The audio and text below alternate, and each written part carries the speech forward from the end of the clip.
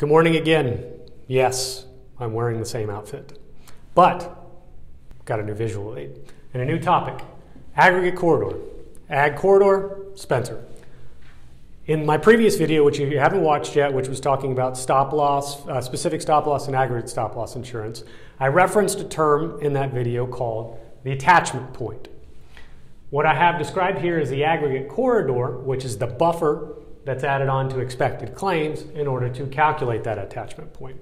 So, some of those terms you'll get more comfortable with as you hear them more often, but we are talking about the aggregate corridor, which is the buffer put on expected claims to calculate attachment point.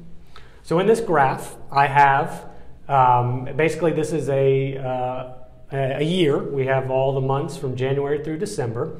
The blue line is expected claims. In that previous video, again, I referenced an easy number to remember. Let's say the insurance carrier calculates the employer's aggregate, or calculates their expected claims to be $1 million, okay?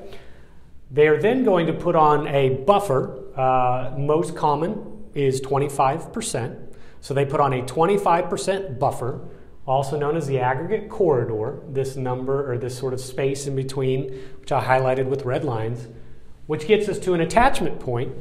1 million plus 25% is 1.25 million. So in that previous video, I talked about when aggregate insurance or aggregate reimbursement, more specifically, would come into play. And so in this graph, I have the monthly fluctuation of aggregate claims. Aggregate meaning, again, all those claims that are pooling up for every member combined underneath the specific deductible. And so you can see the start of the plan there, they're running pretty well. Ooh, they popped up over in April. They exceeded that monthly attachment point, okay? And the reason why I say monthly is every underwriter, when they give you a stop loss quote, will give you a monthly aggregate factor, which is used to calculate the annual attachment point. And the reason they give it to you monthly is headcount fluctuates month to month. And there also is something that can come into play theoretically called the minimum attachment point, which we won't get into today. But the reason I've got it plotted monthly is because, of course, as claims come in, they don't follow a linear trend. There's going to be fluctuation from month to month. And that's where specific stop loss helps you for that wild, crazy claim per individual, and then aggregate helps you with these monthly fluctuations. Okay, you're going to budget monthly in a predictable manner, somewhere based on what your consultant has advised, somewhere between these numbers, maybe slightly below, somewhere in between, somewhere you're not going to budget above the maximum liability, of course. But this is an illustration of what those monthly claims will look like.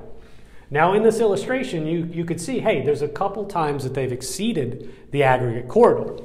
Well, in most cases, just because you exceeded it in that particular month doesn't mean you're going to get reimbursement.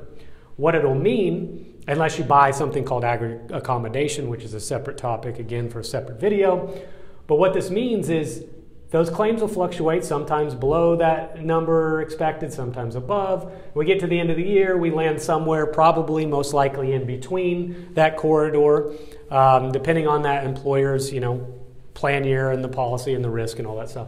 So you'll land somewhere in between. But in this scenario, this employer didn't, at the end of the year, and this is a basic illustration, there's no run out, but the employer did not at the end of the year actually end up above that attachment point. So what does that mean? Well, there'll be a reconciliation period. Of course, if there's some run-out claims that bump them up over it, then there would be a reimbursement. But in the scenario I just drew, even though they breached in two individual months, the overall plan year did not exceed that $1.25 million attachment point. So yes, they ended up higher than expected. They didn't exceed that attachment point. So in this particular scenario, the stop loss carrier will not be reimbursing under the ag part of the contract, okay? Because they landed below that line. And this is why, especially with a 25% buffer, what that basically means is the underwriter is going to have to miss by 25%. Sometimes it's lower. You see 20% corridors, 15% corridors. Some level funded contracts have 10% corridors. But for this particular one, the most common is 25% or self-funded. That means an underwriter would have to mispredict by 25% in order for that aggregate coverage to come into play.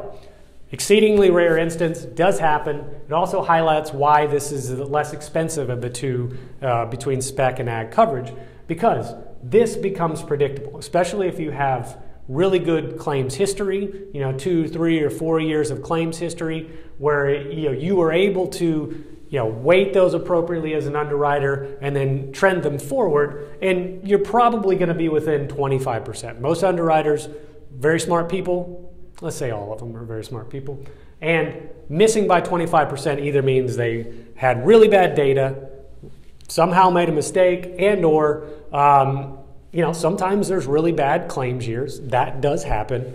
Or you could theoretically see where they get way too aggressive on that attachment point calculation in order to win the business. That does happen. But in summation, this is the aggregate corridor.